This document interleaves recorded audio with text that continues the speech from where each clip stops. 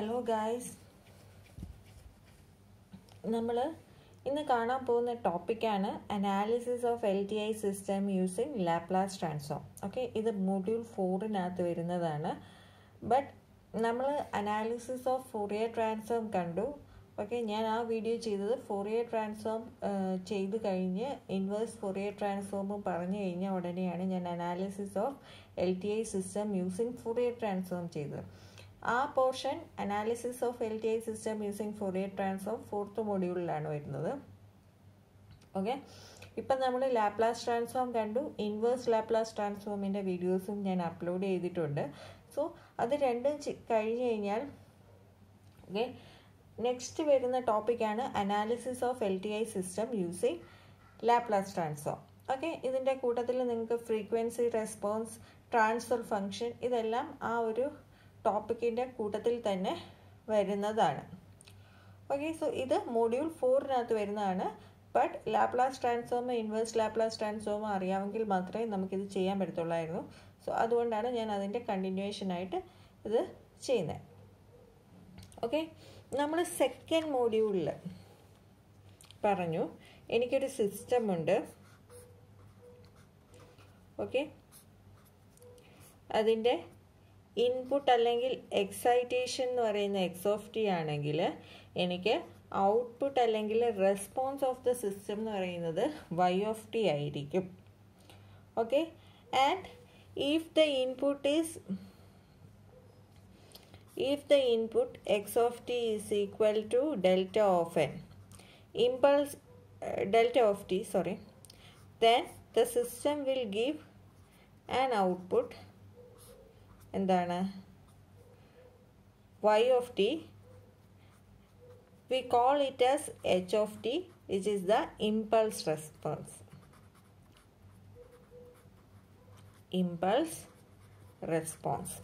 Okay, so x(t) എന്ന് പറയുന്ന input, y(t) എന്ന് പറയുന്ന ഔട്ട്പുട്ട്.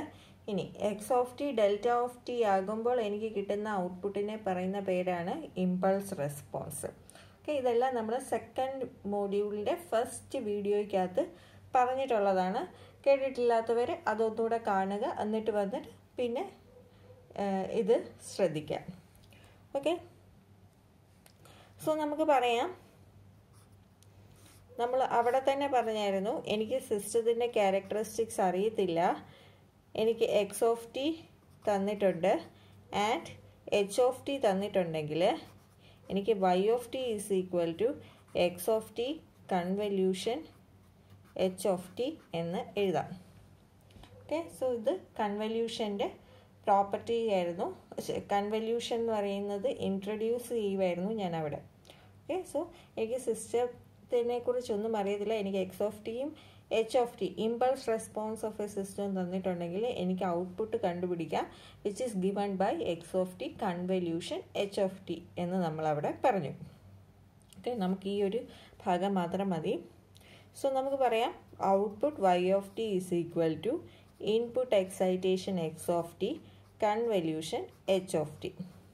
ഓക്കെ, ഇനി നമ്മൾ ഫോറിയർ ട്രാൻസ്ഫോമിൻ്റെ അനാലിസിസിൽ തന്നെ പറഞ്ഞായിരുന്നു ബൈ കൺവല്യൂഷൻ പ്രോപ്പർട്ടി. ഓക്കെ, ഈ convolution property എല്ലായിടത്തുമുണ്ട്. Fourier ട്രാൻസ്ഫോമിലുമുണ്ട്, DTFTയിലുമുണ്ട്, ലാപ്ലാസിലുമുണ്ട്, Z ട്രാൻസ്ഫോമിലുമുണ്ട്. Okay, ലാപ്ലാസിനകത്ത് ഞാൻ ഈ ഒരു പ്രോപ്പർട്ടി പറഞ്ഞില്ല എന്ന് എനിക്ക് തോന്നുന്നു. So by convolution property, convolution in t domain is equal to multiplication in x domain. Okay, that is x1 of t convolution x2 of t. അത് Laplace ട്രാൻസ്ഫോമിൻ്റെ അല്ലെങ്കിൽ S ഡൊമെയിനിലേക്ക് വരുമ്പം x1 of s into x2 of s ആകും. Okay, ഇതാണ് convolution property, convolution in time domain എന്ന് പറയുന്നത്. Okay, അത് Laplace ട്രാൻസ്ഫോമിലുള്ളതാണ്. And multiplication in time domain, ഈ ഒരു പ്രോപ്പർട്ടി ഞാൻ അവിടെ പറഞ്ഞിട്ടില്ലായിരുന്നു. x1 of t into x2 of t is അതിൻ്റെ ലാപ്ലാസ് ട്രാൻസ്ഫോം എന്ന് പറയുന്നത് x1 of s convolution x2 of s ആണ്. ഓക്കെ, ഈ രണ്ട് പ്രോപ്പർട്ടീസും ഞാൻ അവിടെ പറഞ്ഞിട്ടില്ലായിരുന്നു. ഇത് പക്ഷേ നമ്മൾ ഫോറിയർ ട്രാൻസ്ഫോമിനകത്ത് കവർ ചെയ്തിട്ടുണ്ടായിരുന്നു. ഓക്കെ, ഫോറിയർ ട്രാൻസ്ഫോമിലും ലാപ്ലാസ് ട്രാൻസ്ഫോമിലും DTFTയിലും Z ട്രാൻസ്ഫോമിലും ഈ പ്രോപ്പർട്ടി ഉണ്ട്. Okay, that is convolution in time domain is multiplication in S domain and multiplication in time domain is convolution in S domain. Okay, ഈ ഒരു പ്രോപ്പർട്ടി നിങ്ങൾ അറിഞ്ഞിരിക്കുക. And Z ട്രാൻസ്ഫോമിനകത്ത് മിക്കവാറും ഈ ഒരു property നിങ്ങൾക്ക് 2-3 ക്വസ്റ്റ്യൻ പേപ്പറിൽ പ്രൂവ് ചെയ്യാനും കൂടെ ചോദിച്ചിട്ടുണ്ട്.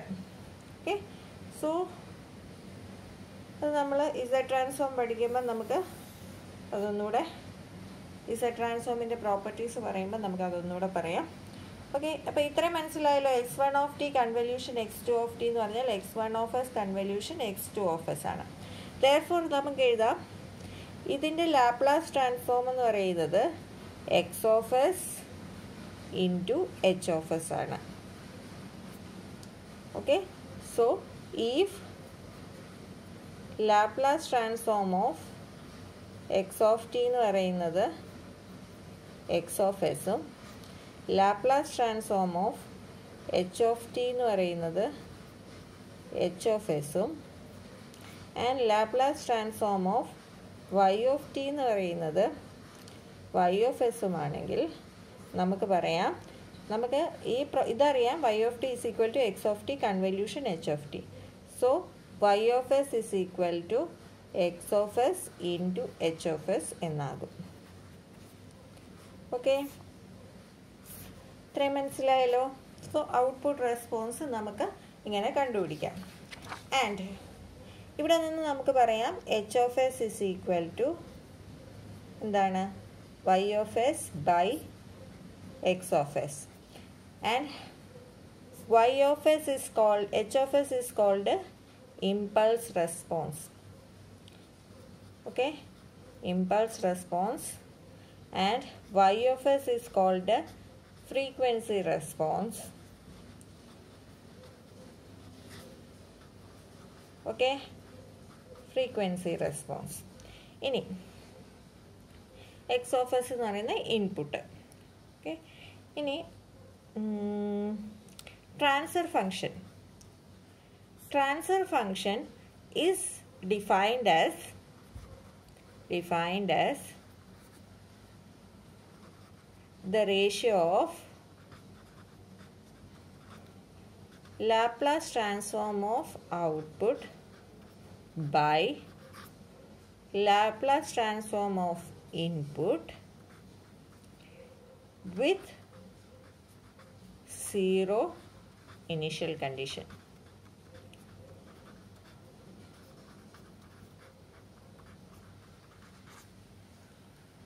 Okay, so transfer function എന്ന് പറയുന്നത് ഡിഫൈൻ ചെയ്തിരിക്കുന്നത് it is the ratio of Laplace transform of output by Laplace transform of input with 0 initial condition. Okay, so h of s is the transfer function by y of s by x of s with 0 initial condition.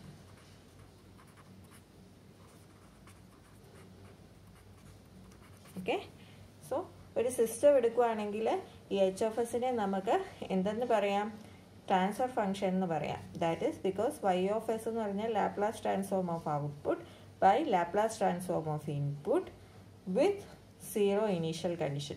ഇതിന് മാത്രമേ transfer function എന്ന് പറയത്തുള്ളൂ. Z ആണെങ്കിലോ അല്ലെങ്കിൽ omega ആണെങ്കിലോ ഒന്നും നമ്മൾ transfer function എന്ന് പറയത്തില്ല.